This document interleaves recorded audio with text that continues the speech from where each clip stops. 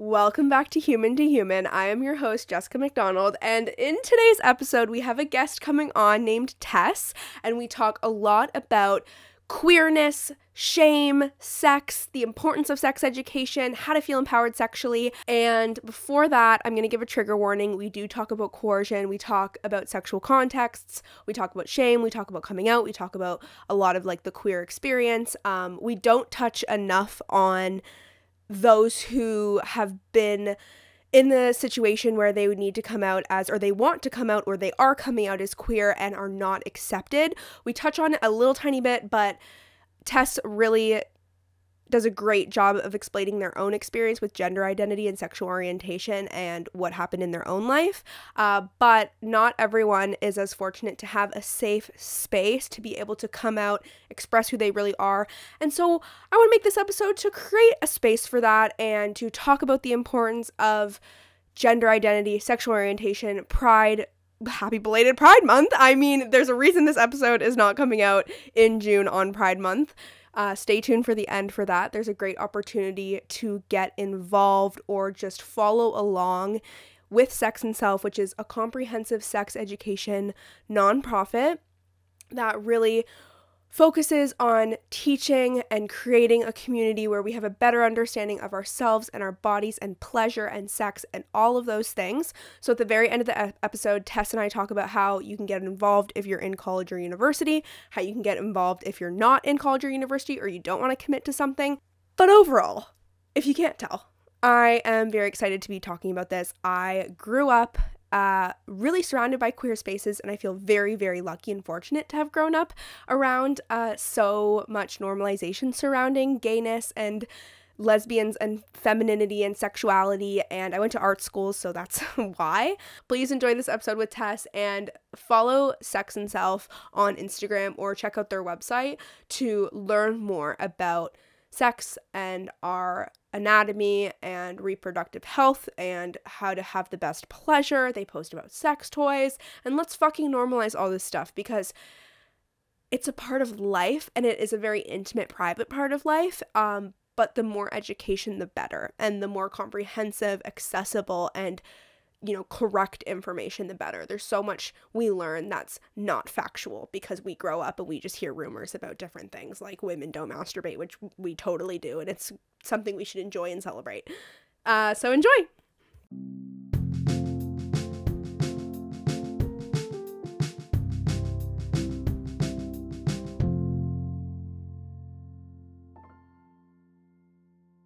Tess, welcome to Human. I'm so excited to have you here today. We are talking about sex, shame, personal experiences, and I would love for you to start by giving a little intro about yourself, how you identify, and you can touch on your coming out journey a little bit too. Sounds great. Thank you for having me. I am ecstatic. I think of myself as a professional oversharer, as I said minutes before beginning recording, so I'm very excited to overshare.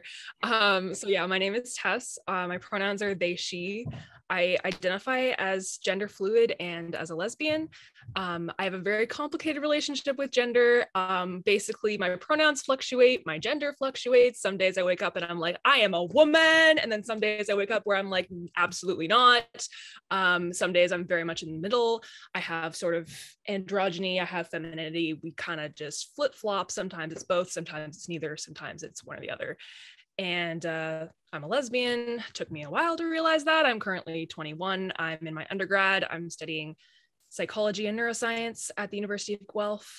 And I have only identified as a lesbian for a couple years. I came out at, I'm 21. I came out, I think, at 18. And during the panini, the panoramic, Polaroid, whatever you want to call it, that was sort of where I discovered my identity.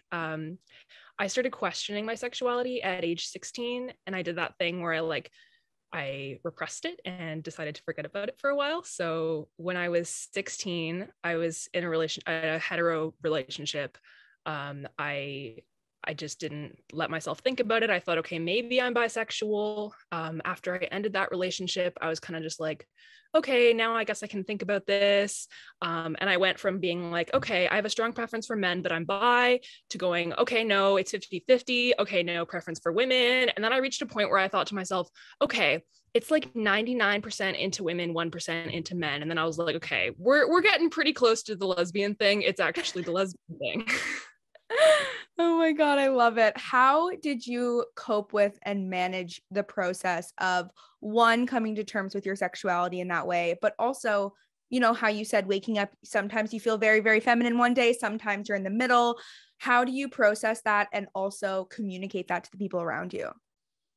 The gender thing is a lot harder to communicate than sexuality, I would say, especially with my family. Like, I think it was pretty obvious to them that I was queer for most of my life, because I was like, every celebrity I was obsessed with was queer. So I was constantly talking about like Neil Patrick Harris, or like hearing about someone who was queer, I became instantly obsessed with them because they were queer. And I think my parents were like, interesting, okay, nice, love that for you. And I was like, I think a lot of queer people can relate to this, being the really, really emotionally invested straight ally. Like, and I'm saying this with air quotes, like it's just like, oh, I'm just so passionate about queer rights. Like, I go to Pride and I cry when I think about queer rights, but it's just because I love queer people, you know? Or I would lie in bed at night and just think, oh, I wish I was queer, because I get this sense of belonging with the community. And that's a real one, like, where I'm like, you know, I don't think cishets wish they were not cishet. I don't think they think about that. So that was a huge thing too. And so, yeah, with my family, I think it was just like okay, we saw this coming. Like, you talk about queer stuff a lot. You're obsessed with queer people. You wear rainbows. Makes sense. And then the gender thing, we don't have a lot of conversations about that one. Like, I once got a question from my dad. He was like, oh, Facebook uses they, them pronouns for you. Like, what's going on there? And I was just like, okay, Dad, I guess it's time to tell you I don't have a gender. Yeah. And people see it as almost like okay, you're already gay. Why are you doing this other thing that makes it hard for us to understand you? Mm. And, you know, I've reached a point where family, they're going to she, her me, and I've accepted it. And then other people around me, it's almost like my gender, because I have this gender fluidity thing, it's almost like my gender changes a little bit with people's perception of it. So if it's a queer space, I just use they, them, because queer people, they can rhyme off they, them like that. And it's like a normal thing for us. Whereas if I'm in a space where I know people are going to be like, oh, this is a hard thing for me to remember, if they're using they, them for me and it sounds forced, it's actually worse than just she. And people find that confusing, because they're like, okay, it sounds to me like you're trying to accommodate people who don't understand you. And it's like, okay, no, but like, my gender is literally so complex that people's perception of my gender influences my gender, and it's very hard to explain. But yeah, that's sort of like the whole navigating spaces as a queer person, as a gender fluid person, is complicated. Yeah, absolutely. And I feel like through that, there must be a lot of shame from different sources, systems, people that is put on you. And let's actually talk about shame, internal shame. Have you experienced putting on shame within, like, yeah, but within yourself throughout this process? Oh yeah, we got ounces of shame. We've got oodles and oodles of shame. We've got, I mean, it's tough, because I've spent such a large part of my formative years feeling shame, because when you're a young child, you don't understand these feelings you're having. And I clearly remember one time where I was in this like small group of friends in 6th grade. We all sat at the same table together. There was 4 of us. It was 2 girls and 2 guys. And well, I call myself a girl, but you know, person.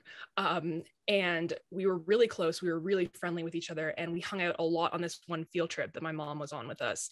And I remember at the end of the day, my mom was like, oh, you must have a crush on one of those boys, right? And I just had this like gay panic moment where I just picked one and was like, sure, that one. So there was a lot of things where like my feelings towards guys were very forced. Makes sense, I'm a lesbian. And my feelings towards girls, I just didn't understand. I would just be like, oh, she's just like really, really pretty and I wish I looked like her. Or like, she's really, really nice and I wish we were best friends. And those are crushes. They're just not labeled that way in my small brain. And then so there's going through puberty, and I had a lot of issues with like my body image. Like I was like a late bloomer, so I just like hated myself for not looking a certain way. That continued. And then you get to sexuality. I started dating really, really young. So I started dating guys at age 14. And it was basically this guy showed interest in me, and I liked male validation because you're always told you need male validation to live. So, here I am in a relationship, and that just makes the shame worse. So it's like snowballing, because you start with a little bit of shame and then you do things that make it worse. And it just kept growing to the point where in the pandemic, everything came to a head because I had to deal with it. Yeah. And I feel like as you get older and you start to understand how society affects you and how the hetero narrative is so pushed from the moment like you're becoming a little human, when you're growing up and you're at the age of 5, even there's the language of, oh, is that a boy you're crushing on, or do you have a boyfriend? And it's very, forced upon you, that it's really challenging. And it makes sense that it takes until being a bit older, being in your late teens, also the pandemic forcing you to face whatever shit's going on. But in your school system or in your family life, if there was more discussion about the queer community and sex education, what do you think would be different for you?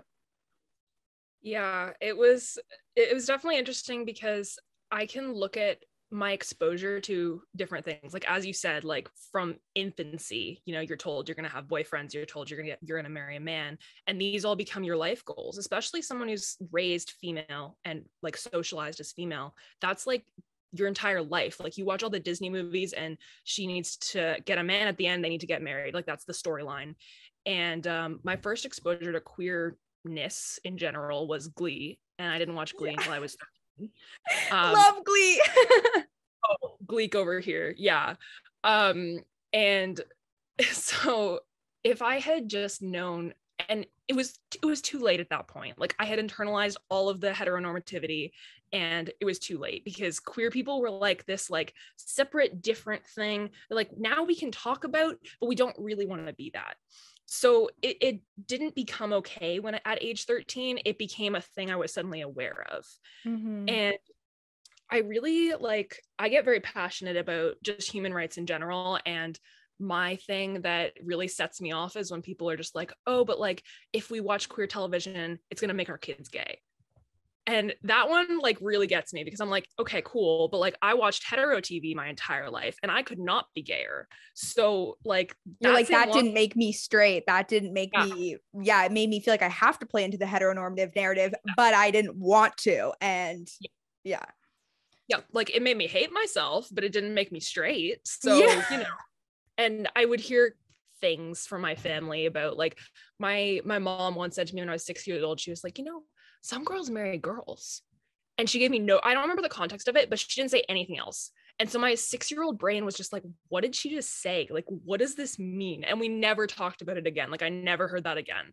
Or I'd hear small little comments. I remember an older relative once saying like, oh, the Teletubbies are politically incorrect because like one of them carries a purse, so he's clearly gay. And I didn't know what that meant.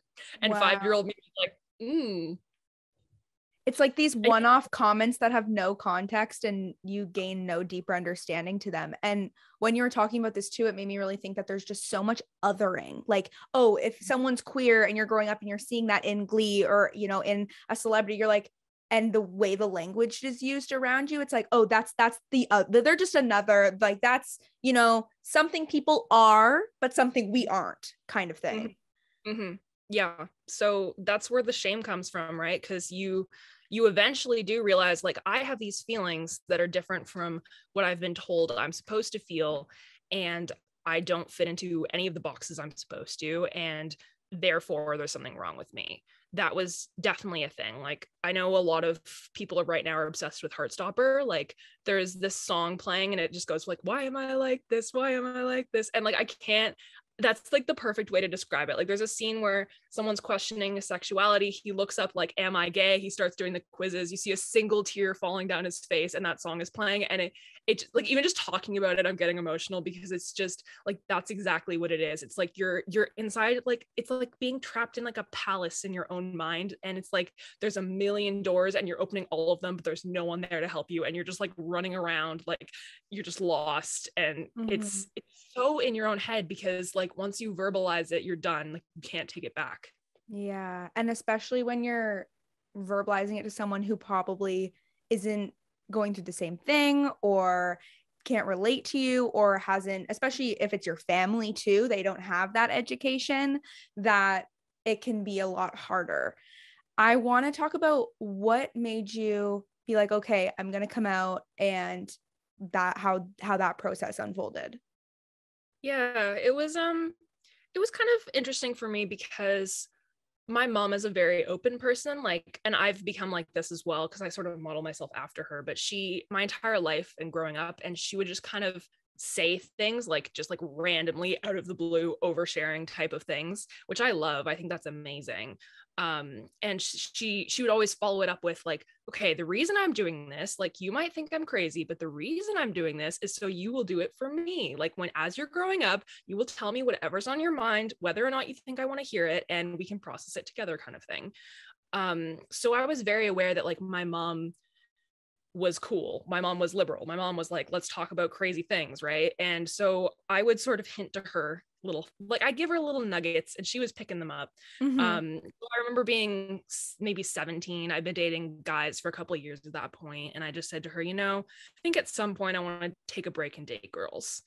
And I could tell she was surprised. She was like, oh, interesting. But she literally was just like, okay, cool. And during the beginning of the pandemic, when things were like really bad, like we weren't leaving our house, I sat down next to my mom and I just said, I don't want to talk to my boyfriend. I don't want to be with him. I don't want to look at him. Every time he calls me, I get irritated. I don't know why. And she was like, okay, it's time to end that. Yeah. And then I said to her, okay, well, also, side note, this is unrelated. I don't know who I like. It might be girls, it might be guys, it might be both. I'm figuring it out. And she was just like, all right, cool. Like, I think you could be by yourself and process this a little bit. And it really wasn't, because I think in TV, you think of it as like you sit down formally, you say, I have something to tell you, and then you do it. I think that does happen. But for me, it was the dropping of hints leading up to it. I love that you said that it is perpetuated, that it's this like big moment and you sit people down and you're like, I need to tell you something. And it's all this formal hugs and I still love yous and all of that. But I think it's a lot easier to wrap our heads around slowly giving those hints and easing someone into it, even though, we shouldn't have to do that. But at the same time, I think it's less scary in a lot of ways. It is. Yeah.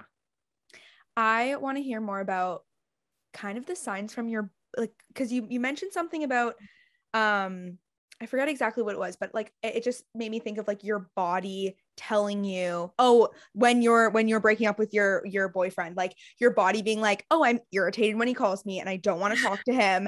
And I am such an advocate for like your body's going to give you signals for what's right and what's wrong. And I'm sure there was a lot of sensations you experienced even watching Glee and slowly diving into the queer space more. So I'd love if you touched on that in any way. Yes. And this is something that I would hope could actually help people, because every person I talk to, especially people who are younger than me, like I just go on this rant, like when they ask me about dating, because I've dated many people at this point, and I've had many experiences dating said people. And the thing I look back on with such regret when I was in high school was, so there's something called compet, which is experienced by queer people in general, but specifically lesbians for the most part. And it's just this feeling that you need male validation. It's like what cures you of your life, of the existence of being a woman or a femme person. And what happens is you mistake the desire for male validation to being attracted to men, which is two very different things, but they feel similar. So a lot of my crushes I had on guys was actually just they liked me, so it would be convenient to like them back, which is how I ended up dating guys a lot of the time. If they pursued me, I'd be like, cool, someone likes me. Like, I don't like myself, so maybe they'll make me like myself. Not a good reason to date someone, but that's what happened.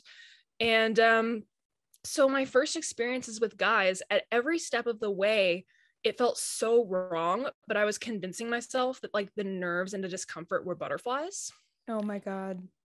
Not true. Butterflies are supposed to be good. Didn't realize that till I was like 19 because I started having actually affirming experiences.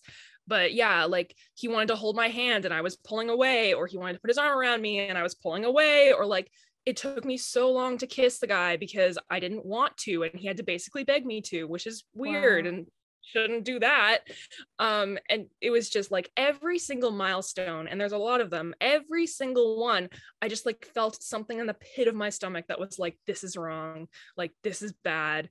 And I didn't listen to it because, like I said, I didn't like myself and I wanted validation from someone. And like, if you're around and you're offering it, then I'll take it, because I was like 18 years old and sad, you know?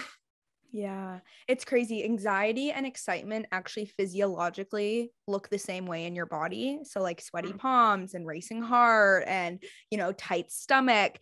That I've thought about it a lot in terms of when I think I'm anxious, but I'm actually excited for something, like before I do a podcast interview or a job interview, I'm like feeling very anxious, but sometimes that can just mean I'm excited. But the reverse of that is very interesting. And I haven't even like thought about that. And I feel like that's exactly what you were describing.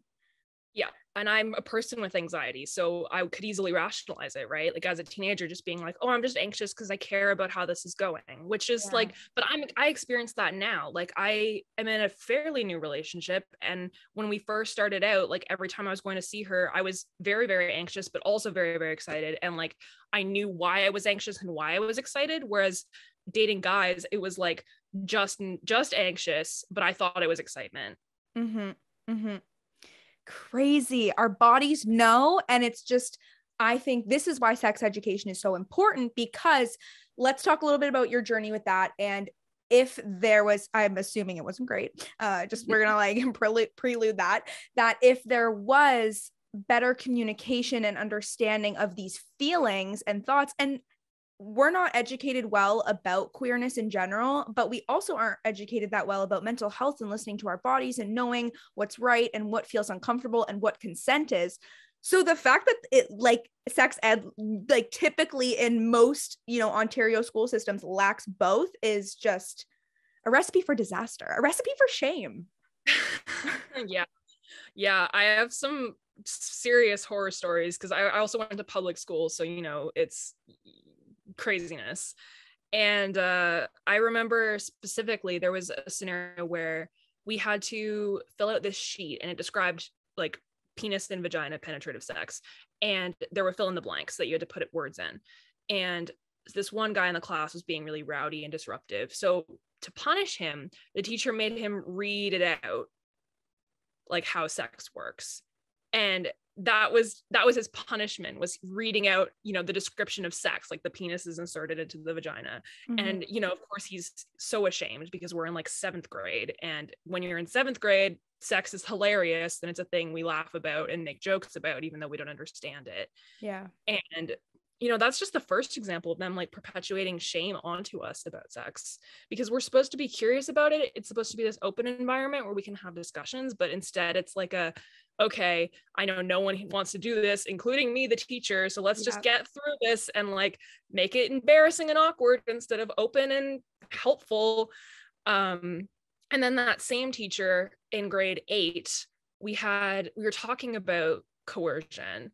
And instead of, handling it with grace, as you should, because it's a difficult and complex and traumatizing topic, the teacher was like, hey, let's make jokey skits about it. And it was 2 guys, so it was like, haha, they're gay, like let's laugh about the fact they're gay, and let's laugh about the coercion because haha, that's funny. And like ooh, like looking back, that is so terrible and inappropriate. And like I'm genuinely angry about it because I've been in experience, like I've experienced coercion, and I didn't know how to deal with it because I was not taught how to deal with it when I should have been.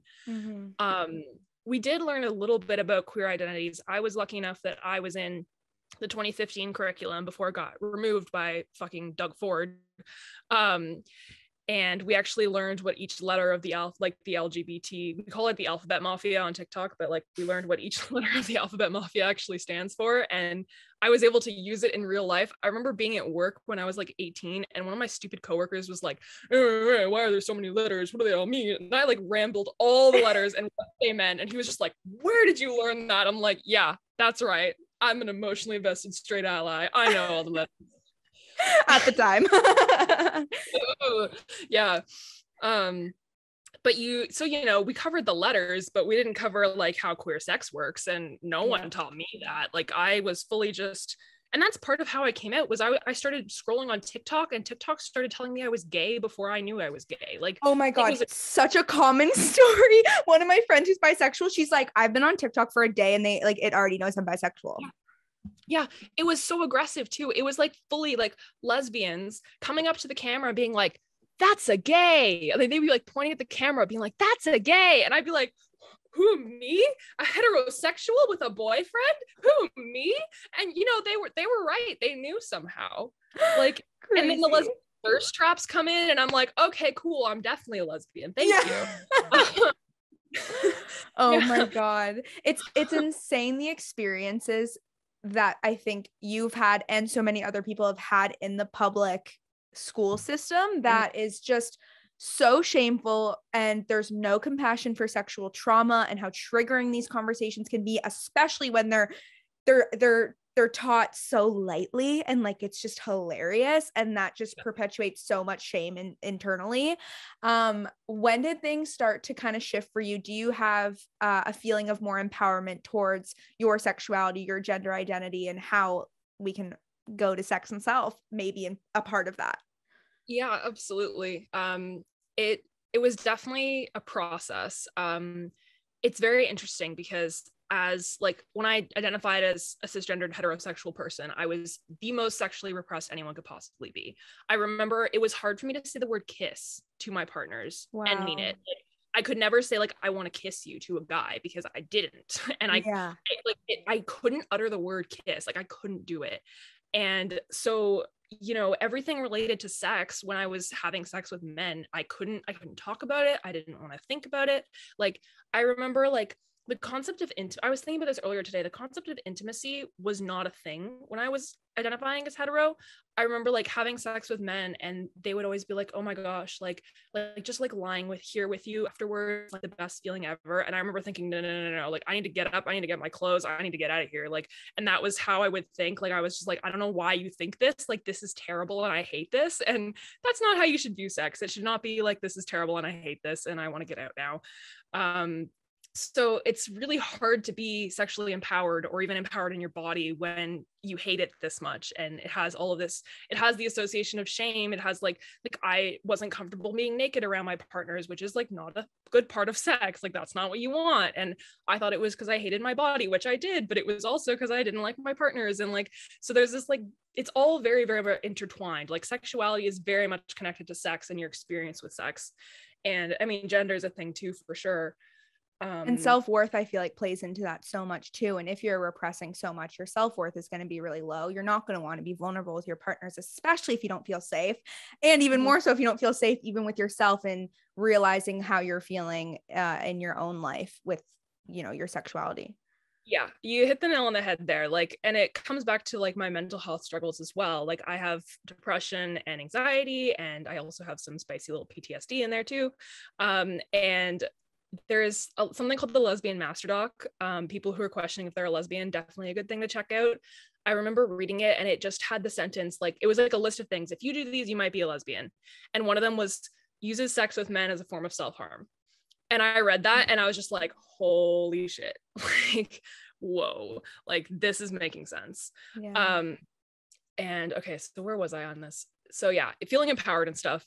Actually coming out, it's, there's going to be shame around that for a while. Like I remember saying to my dad, like a few months after I come out, I remember just saying like, I still feel like there's something wrong with me. I still feel like one day everyone's going to wake up and decide they don't accept me and take it back. And it takes a while to sort of sit with this idea of I'm different than the world wants me to be. There's people who are going to hate me no matter what. And it's a lot to process. Like it does take a while to process. Reaching a point of empowerment though was, I don't know how exactly I flipped this switch in my brain, but there was one day where I said, I've hated my body for a really long time. We're going to cut that out now. Like we're just going to not and say we did. And I still have days that are hard. Like I'm a pretty flat-chested person, and it was very hard for me to accept that about myself.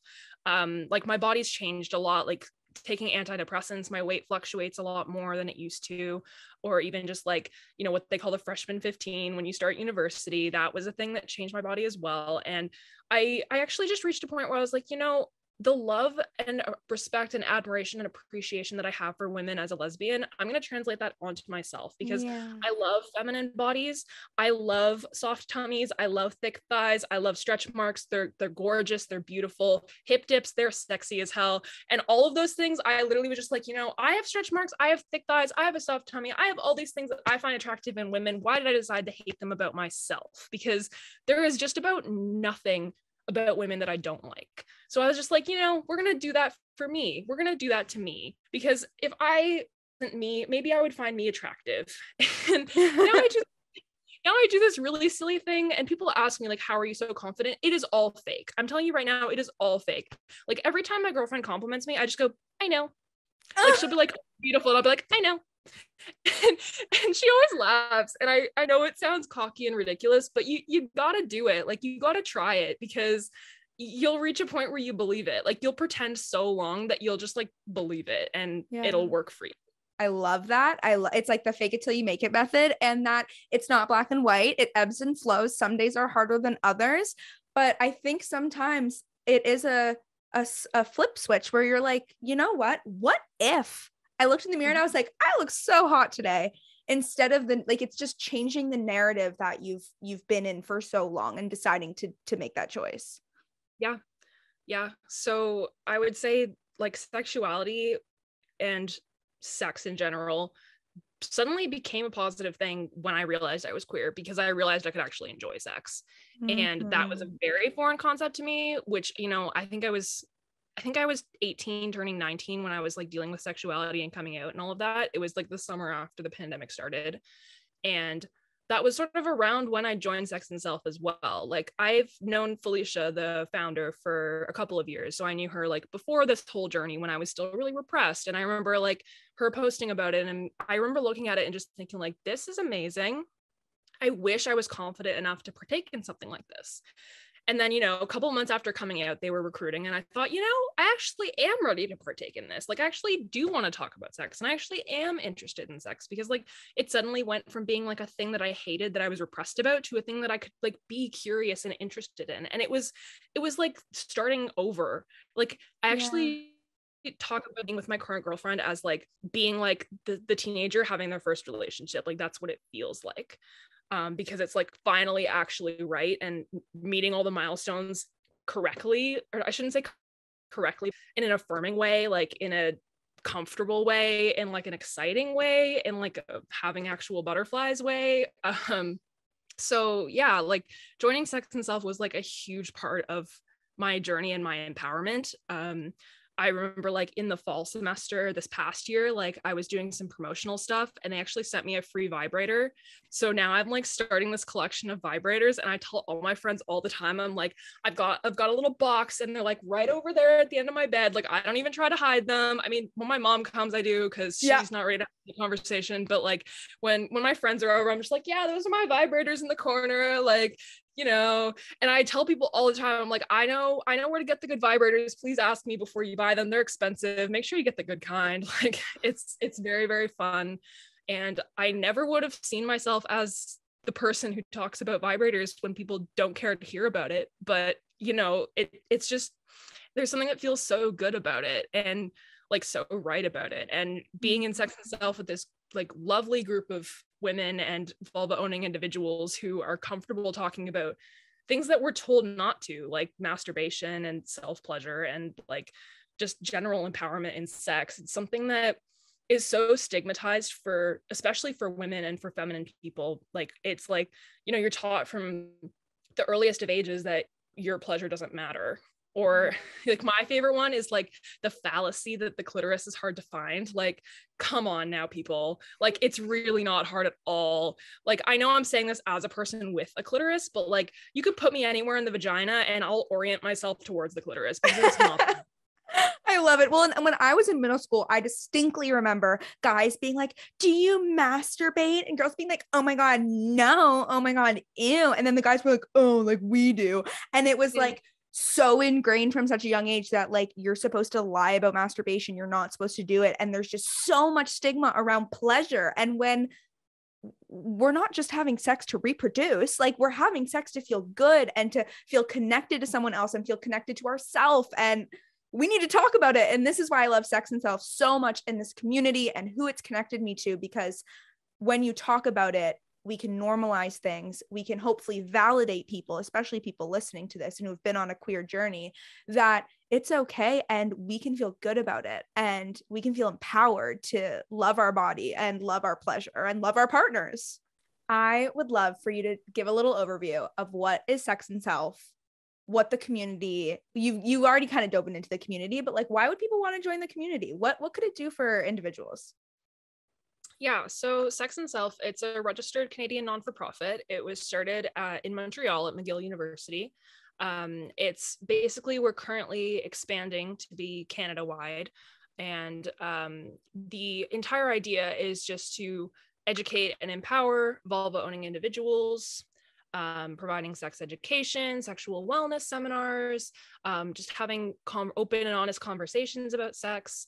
The whole idea is just like breaking down sexual stigma, making individuals feel happy and comfortable and empowered in their bodies, in their sexualities, in their gender, lots of fun things.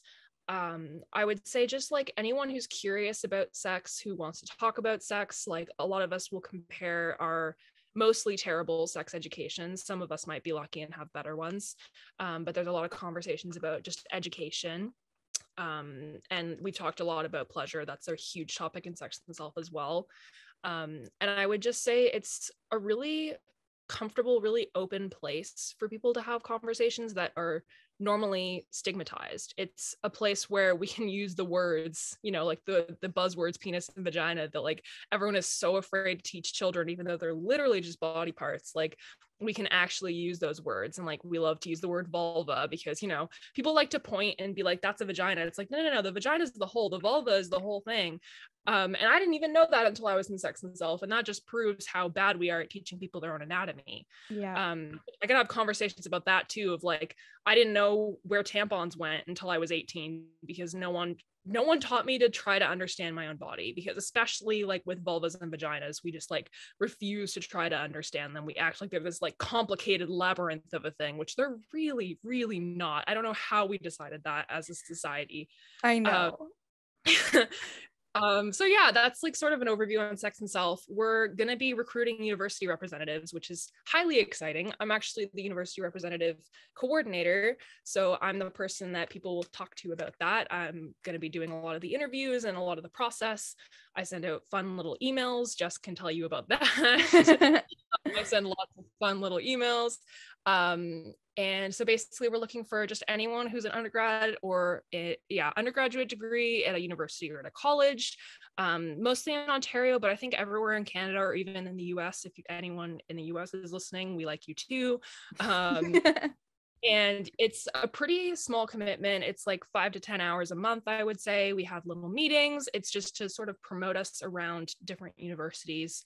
We're going to be having some really cool events open to the public where we can talk about sex in a really accessible way. That's our little teaser. You won't find out yet, but eventually, where it's in the works, it's being planned. So even if you don't want to join us directly, there are still ways that the public can get involved as well. Yes, I love it. I am the Toronto Metropolitan University formerly known as Ryerson University, or a uni representative. Wow, that was a mouthful. And I love being able to be a part of the community and have these conversations and just feel like we're making change that is not only healing for us, but empowering for other people. And so just to reiterate, there are kind of two options to get involved with Sex and Self. When this episode is live, you can apply to be a university representative. So if you're at a college or university, it's again, like Tess said, it's quite a small commitment. We have one meeting a month right now, which is great, and kind of get involved with the community, do some promotion stuff. And then the second option that is coming in the fall is open to the public and a way to learn with the community. And there'll be more details on that soon. And if you are someone who just also could use more connection in the queer space and want to learn more about your body, this is the place. It's so welcoming, so inclusive, and so educational in fun ways. Absolutely. And I'd even just recommend looking at our website. Like you can even look at like the people we're partnered with. There's lots of different tabs you can check out. And that's how I started shopping for sex toys and safe things, because I knew they were associated with Sex and Self, and that's how you know they're good. So just sexandself.com, great place to go. And yes, I'm just in general very excited. Yes, me too. And if someone listening also is intrigued but not ready for any commitment, I think it's super fun also to just follow the Instagrams, listen to the podcast. I'll get you to shout out those handles if you know them off the top of your head. They will be in the show notes though, if not. And that's a really fun way to just stay up to date on what's happening with the nonprofit and what's going on with the organization. And eventually, if you feel called to get involved, you can. And I think it helps guide, like, you know, ease people into being like, ooh, maybe I will listen to this podcast episode. Maybe I will join this thing they're hosting. Yes. And I definitely, as a uni rep in the fall of 2021, I definitely got a lot of people saying like, this is really cool. I'm not quite there, but this is really cool. And I'm watching from a distance kind of thing. Like one of our promotions, I was actually giving out like tote bags and t-shirts that said I masturbate on them from Womanizer. And that's amazing, but not everyone was ready for it. Like a lot of people, and I had a lot of people actually say to me directly, like, I do masturbate. Like, I just don't want to project it to the world. And I was just like, yeah, I understand that. That makes sense. Like, they would just be like, I accept it as a part of life and I appreciate masturbation, but I don't really want people to see that. And I was just like, cool, nice. Like, thanks for sharing with me. And it was just great to like sort of open the door and make people think a little bit about like, what do these words mean and how can we accept them better? Anyway, that was a side tangent, but the socials, we can go to just Sex and Self _ is the nonprofit account. And then there's also Sex and Self _ podcast. So you can see the Sex and Self podcast. And there's also Bodies A to Z _, which is, that's a branch of Sex and Self that sort of like comes into different schools. I believe just in Montreal, they come to different schools and try to help with the sex education, which is just really, really cool. So those are the socials.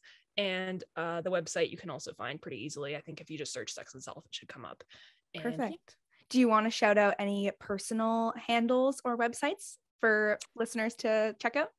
Yeah, if people are interested, I call myself a professional oversharer at the beginning. I'm not really like a media influencer, but like I do like to share things on my personal Instagram. So if people are ever interested in my little ramblings mostly about mental health and being queer, it's Tess IV01, and my TikTok is Tess the Baby Gay. Oh, I love that. Perfect. Thank you so much for coming on and sharing your own personal journey. It was so eye-opening. I think people will be able to take away from it, and I learned from it too. And I hope this also kind of inspires listeners to follow Sex and Self, follow you, maybe get involved and be a part of the community even more. Yeah, thank you so much for having me. This was very fun. Of course. Thank you so much for tuning in. I have another exciting guest episode coming next week. It feels like an episode with just big sister advice. But if you enjoyed this episode, please feel free to share it with a friend. Hopefully more people can take something away from this. Follow Sex and Self. Do some more sex education research. Know your body. Know what you want. And own it. Live it. Follow the podcast Instagram at human2humanpod and my personal at Jessica J. McDonald. And I will be back with more episodes soon. And it is coming up to our 2-year podcast anniversary, which is crazy.